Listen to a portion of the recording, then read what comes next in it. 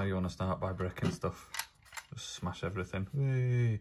Hi, this is Craig from Spam by Me, and welcome to Moanday.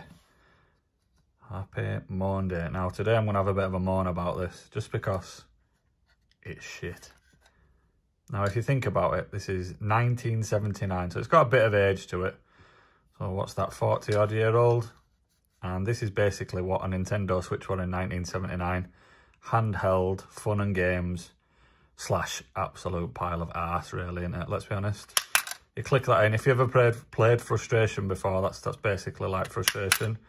You go there and you go A and coloured dot. So, yeah, I ain't got a fucking clue. This is why I'm moaning about this, really, because I ain't got a clue how to play it.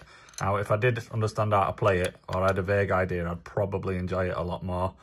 But 1979, at times, were a bit more simplistic then. You had, didn't have a pot to piss in, did you, really? Let's be honest. But then again, this was the high-techest of high-tech. 1 red dot. So, do you go 1 and put it on red dot? Do you go 1 and put it on red dot?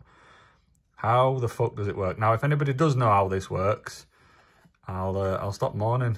If anybody, there'll probably be a YouTube video on it. I ain't really looked, if I'm being perfectly honest. I probably should have done that first, shouldn't I? Rather than just fucking moan. It's got a worldwide patent on it. So if anybody's thinking of poaching this absolute dogshit monstrosity of an idea, hopefully the patent will have run out. So good luck to you if you're thinking about getting an idea for where a dot goes up and down. And then you sort of press that, and it's a red dot.